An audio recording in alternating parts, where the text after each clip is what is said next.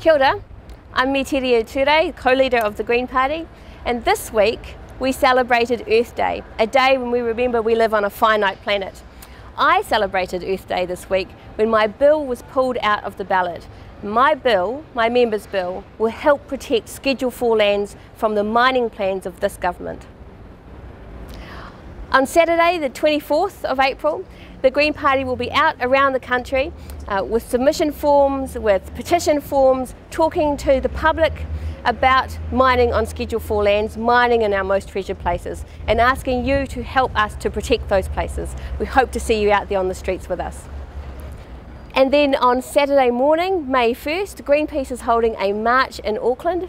I'll be there, our Green MPs will be there, people from across the Auckland region will be there, again to stand up and say we do not accept mining in our most treasured places, in our national parks, in our marine reserves, in our Coromandel or our Great Barrier Island.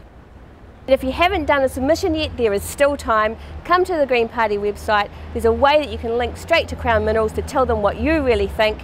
Send an e-card to John Key, sign our petition, get active, get involved. Together we can help save these most precious places. And, before I forget, you can always just click on this link here to get more information. Kia ora.